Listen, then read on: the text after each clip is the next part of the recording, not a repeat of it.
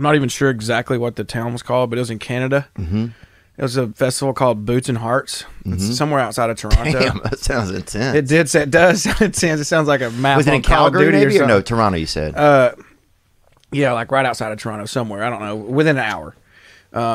Dude, it was so loud. I've never played a show that loud, and I've never just played for an audience that was that, I don't know, rabid for the material and for just what we were up there doing. You know, I just felt such a gratitude. They were hanging on to everything. I mean, I played Whiskey Glasses, which I don't even know if it had like became as big of a hit as it turned out to be yet.